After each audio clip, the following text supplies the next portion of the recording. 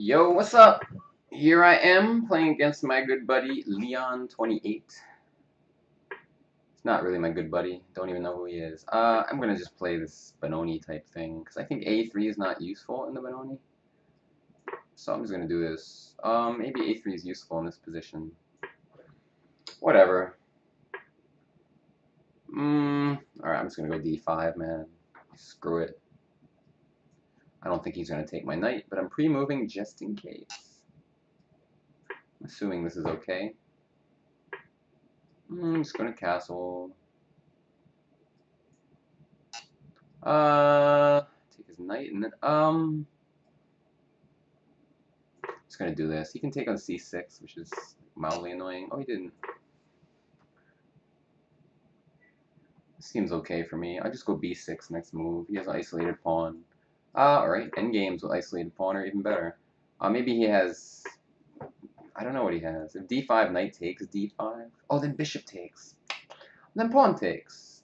Then bishop B E7, rook E8, knight D5. Oh, that's an ugly move. I'm gonna put both my rooks in the middle, and I'm just somewhat better here.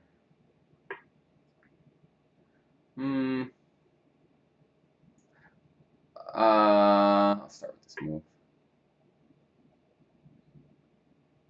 Honestly, I could just go G5 next move. I'll just go here though. I just want to trade everything because in these endgames, did I screw up a little bit? Let's see, knight D5. Probably it's okay. I'm just gonna do this. Too lazy to calculate. I mean, it's definitely okay. I feel like I want to just maintain the D pawn on D4. I want to make sure that weakness stays on the board. And as long as it does, I just have some kind of small advantage. So if he goes bishop takes E7, I'm probably going to take with a knight. Because if king takes, knight takes D7, bishop takes bishop E7, king E7, knight D5, bishop D5, rook C8. Rook C8, bishop takes D5, pawn takes D5. It's basically, it's approximately equal. So I'm going to pre-move this bad boy. There we go. And now I still have, okay. Is that a good move or a crappy one? I think I should just go A6. Hope it's okay. If rook C8, I can't take with the rook because then he gets knight D6, but I'll take with something else, either the knight or the bishop. Probably the bishop. Yeah, I'll pre-move it even. He's spending lots of time now too, which is going to be absolutely fatal. Because even if I don't just beat him on the board, he's just going to lose the time scramble.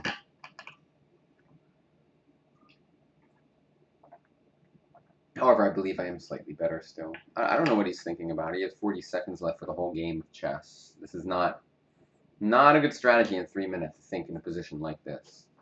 It's basically suicide. Am I lagging? It's almost unbelievable. He just resigns. I don't know, man. I mean, resigning's a bit extreme. I guess he just looked over his clock. He was like, "Oh, I'm gonna lose." But that's really, really weird. I mean, he goes here slightly worse. It's, I was gonna win for sure. But I mean, resigning is a very strange thing to do. But whatever, I'll take it. Yeah, he did weird things like letting.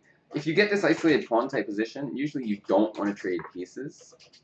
And he took with the queen. He just kind of let me get my dream position here. One of his chances, he had a chance to try with this move, to try to get rid of the pawn. I don't know. It probably doesn't work.